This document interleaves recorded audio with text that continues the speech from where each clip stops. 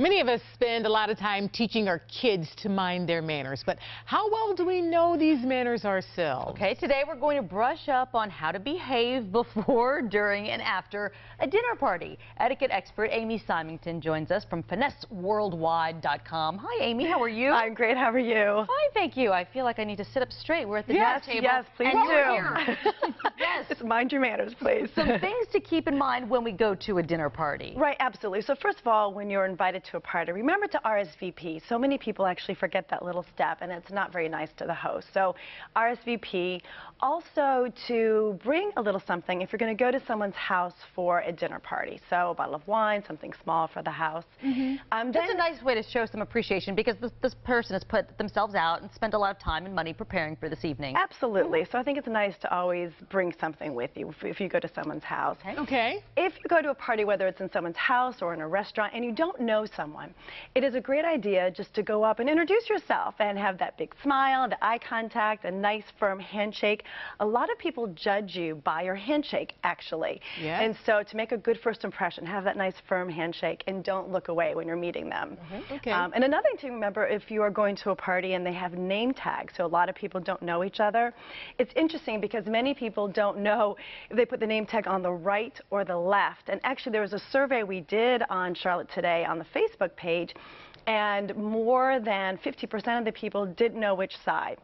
So you always put your name tag on the right side.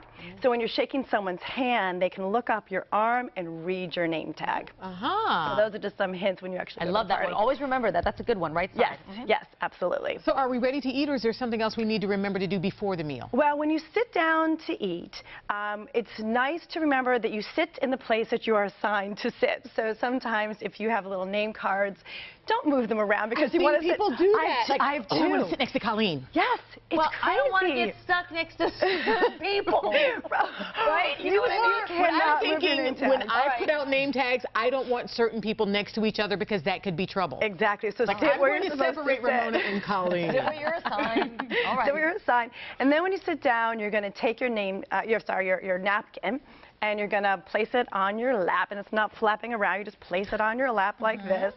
And then I can't go like this. No, you cannot do that unless you're under 2. Okay. If you're passing food around, a lot of people, again in the survey, I think it was only 30% of the people actually knew which way to serve food. So if you're passing something, and you don't want it to all get bunched up in the middle, is remember that the right way to pass food is to the right. So if this were a bowl of something, I would pass it to the right, and we would pass it around that way. So if I get the bowl and Colleen wants some, I've got to send it around the table. Just a minute. Just a minute. You'll get it soon. Actually, the person who's next to you on your left, you can give it to that person. Okay. Otherwise, it goes all the way around to the right. Okay. All right. So Other that's things something to to remember. keep in mind during the meal. Okay. So during the meal, you're always going to start using your silverware from the outside working in. So how we have it set here is that the smaller fork is actually your salad fork that you would use first, and this is a larger spoon. So this would be your soup spoon that you would use. So you would use these first, and then this is for your main course. Okay. Outside working in. Right, and then the silverware at the top, this is for dessert. Okay, so you leave that there. Also, many people don't know, especially in a situation like this, where the glass and the bread plates are so close together, as which is mine. So if you remember this simple tip, this will help you, is to make under the table a small B and D with your fingers, so that you know for B, this is my bread plate, so that's your bread plate, Colin. And then D, this is my drink glass.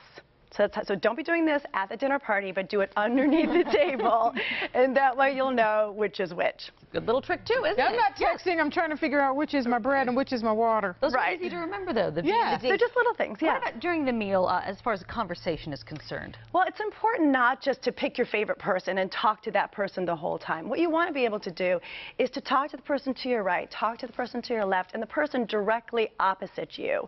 I've been at dinner parties where they are off in their own little world talking about something, and I'm sitting here twiddling my thumbs. So just remember to kind of be all-inclusive and not be screaming to the person who's, far down the table either.